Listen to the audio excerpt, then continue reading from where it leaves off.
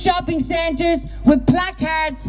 Show the people what's happening. Do not let this be pushed under the carpet. There isn't a carpet big enough. Since the lads got locked up, they have been locked up for 24 hours. They only were allowed to this morning make their first phone call.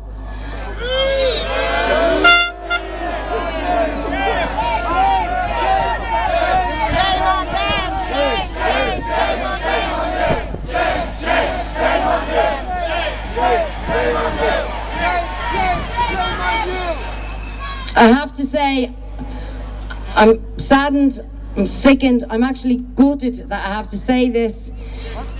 Derek Byrne and Ollie Moore have stopped eating since yesterday. And Derek Byrne has said if he's not released by Monday, he will stop drinking, he will take no fluid intake.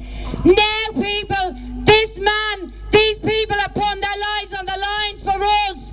Stand up more than ever, support them, stop this madness and get these